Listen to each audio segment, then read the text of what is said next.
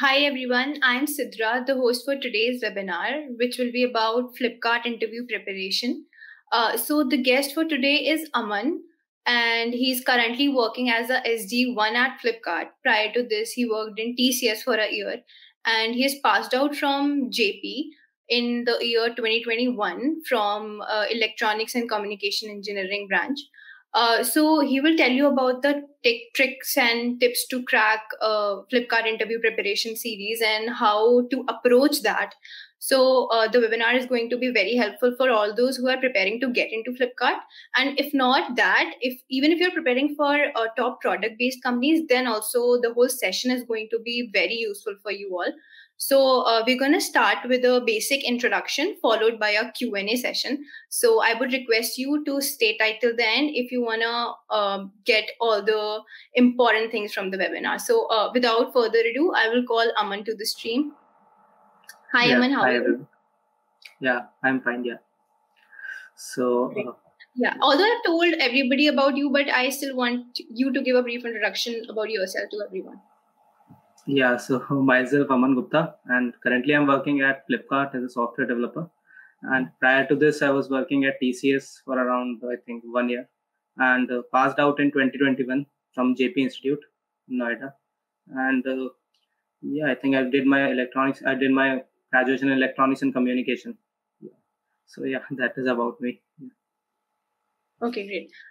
So I'll start with my first question for you, which is how did you get to know about Flipkart? Like, how did you land in your current role? Was it an off-campus placement or off-campus or on-campus, whatever that was? Can you just quickly walk us through that? So I think like in most of the companies, I think in Flipkart or other companies, it's specifically they post on LinkedIn and all, like whenever they have any team specific hiring. So the recruiters or like the people from the team posted on the LinkedIn. So I got to know it about from there. And then I contacted one of my seniors in my college for a referral. And yeah, so I had a pretty decent resume. So yeah, so she referred me in that position.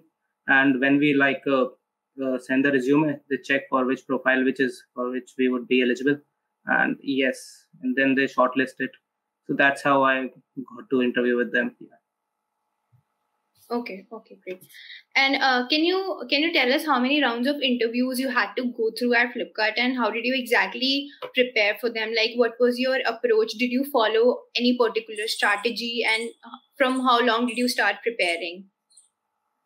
So in my case, there were 3 interviews, but I don't know like for other candidates or like how they do it for other candidates. But in my case, there were 3 interviews. And for like the preparation strategy, it was like pretty straightforward data structures and algorithms only mostly. And I've been doing like competitive programming and all in my college. So I didn't have to go that much through lead code and other stuff because I was already used to these kind of problems and all. So yeah, I think even lead code, if we do, I think that is also better. But if you are doing CP and all, then it would be much better for you to crack these interviews. Yeah, it is like that. Okay, so you're suggesting competitive programming for interview preparation, right? It's totally up to you, like how you want to prepare, because it's not mandatory to do it, but it gets easy to, if you do CP, then it becomes easy to crack these interviews. It's just that. And yeah, I think it gives you an edge over everybody. Yeah, it gives a little bit of an edge. Yeah. Okay, so you were just talking about getting your resume shortlisted. So my next question was that only, because resume plays an important role in landing a job. So how do you think your resume was different from others, or how do you think the HR what did they exactly see in your resume that was missing in others, so that they picked you over them? So what do you think is that one thing which fetches you the bounty points? Yeah, I think resume does play a very important role. Yeah, initially prior to Flipkart, when I was applying, I didn't have that much good resume, so I was not getting shortlisted. So when I applied to Flipkart, I changed a lot my resume. So it's like that. All the basic things should be like currently visible. Like whenever you see the resume, it should highlight all your qualities. It's like that. So like if like I've been doing CP and I have good ranks in that, then when you look at the resume, it should highlight that. And if you have a very good projects and all, then it should be at the center of the resume. Like when you're saying it, then the recruiter can see it. Yes, he has done this. So he can like shortlist you, because the recruiter doesn't have that much time to, I think, look at the resume. They just look at, I think, 5 to 7 seconds. So in that span of time, they decide whether to go ahead with this candidate or not. Yeah, I think so. All the major qualities should be like highlighted, and you can bold them all in the resume. So that also gives you an edge here. Correct. If you don't mind telling about your projects and what were those things that you highlighted in your resume, because that would help a lot of people who are working on improving the resumes and who are currently studying in engineering colleges. So can you tell me what projects you particularly worked on and what points you highlighted? Yes. So basically, I think the projects I mentioned in my resume were like my major and minor projects only, and because during the college in third and fourth year we create those projects, so you can if you have made good development projects, so then you can print them over there, and also like if you have been doing CP and all, then you can mention your ranks and all your uh, whatever achievements like 5 star or 446 expert and everything like that, you can mention it over there. And yeah, I think mostly for IT and for like SD1 roles, these are one of the major qualities which they look for. And yeah, I think you can highlight these points here. Okay. Do you think Flipkart follows a different process for hiring interns and altogether a different thing for hiring graduates? Yes, I think for graduates it's a bit different. For interns and all, they didn't visit much campus. I think they only visit, I think, most of the IITs and the IITs. And yeah, for interns, I think it is not much of like low level design and all. There's not that. It is only DSA. For in my case, there was a low level design involved in that in my interview. And yeah, I think for if you go for higher roles like SD2, there will be high level design. So it depends like which role you're applying for. For graduates, I think they expect the data structures and algorithms and some low level design. Yeah. Okay. Great. My next question to you is, what do you think Flipkart is exactly looking for in a candidate when they are going to these colleges and hiring people, or if not that, if it's an off-campus placement, then what do you think they are exactly looking for? Like, what has your experience been so far? So I think they are mostly looking for people who are good at problem solving only, not like they don't take like any specific tech stack into a criteria that you should know this the tech stack like that. It's just like data structures, algorithms, and some design problems which I told. And yeah, I think for interns and for graduates, everyone it is the same thing. But for I think for senior positions it might be different. But for I think if you're a graduate or interns, then I think data structures, algorithms, and hoops design, these things would be enough. Yeah. But yeah, that should be you should be good at it. Yeah. This is the thing. Okay. And what do you think, does Flipkart hire through referral, or they do not look at referrals at all? I think referrals do matter a lot, because I think they might be receiving a lot of resumes, so they cannot see each and every resume. So yeah, referrals do give us an edge. Like if we are applying through referrals, then I think the recruiter will see our resume. I think it's like that. Then it's up to them whether they find it suitable for the position or not. But I think for referrals, then I think the recruiter will at least once take a look at the resume. But like if you are applying normally, then I don't think it might be guaranteed. Maybe they are looking at it, but don't know like how they would approach it. Yeah. Okay. Can you tell everybody about, because you have had a good experience at Flipkart, so can you tell them about 3 things that a student should not do in a Flipkart interview? Yeah, for interview specific, yeah, there are a few things to keep in mind. So basically, one of them would be to not rushing to any problem. Like they always give time to if they are giving a problem, then they would give you plenty of time to think about it. So most of the things what even I used to do in my previous interviews was like directly writing the code and not analyzing the problem first. This is one of the very important things. So we should first analyze the problems, take all the edge cases into consideration, and yeah, And then if we find anything that the problem might be like any edge cases, then we should contact with the interviewer, like what should we do in this case and what should we do in this case. So this is very important thing. And they generally they don't want you to like always solve the problem. They just want to see like how you're approaching the problem. And most of the times they don't even ask to write us the code for the problem. They just ask the approach. So that is enough in some of the cases. Yeah. So I think these would be some things to keep in mind here. Yeah, even I think many candidates who are applying for these interviews, they don't conversate properly with the interviewer or whoever is present there, and I think that is very important. Yeah. Okay, great.